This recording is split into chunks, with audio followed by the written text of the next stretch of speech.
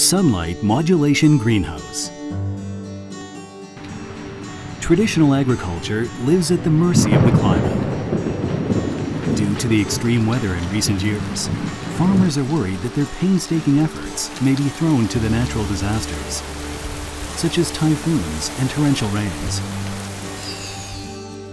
In addition to the hard work under the scorching heat of the sun.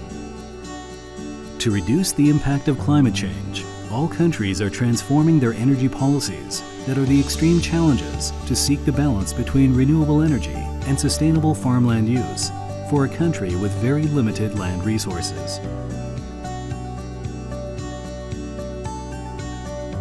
The main working concept of Sunlight Modulation Greenhouse is using linear Fresnel lens to focus direct radiation into a small area so that it can be much easier to manipulate its direction of propagation. The sunlight direction can be controlled through mirror reflection to let plants grow by absorbing sufficient sunlight.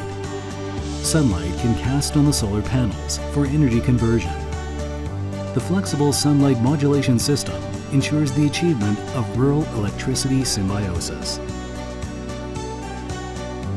Different plants need different amounts of light because of their various light saturation points.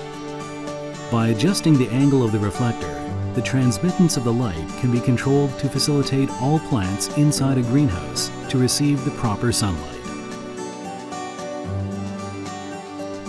Being different from shaded solar panels, the sunlight modulation system enables the plants not to be affected by the weather outside. It can be widely used for various economic crops so that they get enough sunlight and grow well. The system not only solves the difficulties of balancing land resources and good farmlands, but also provides the renewable energy and sustainable land use.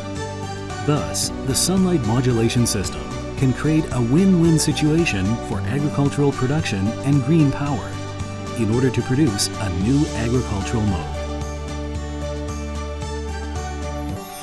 The electricity generated by the sunlight modulation system is supplied to the facilities within the greenhouse, such as the fans, auto sprinkler system,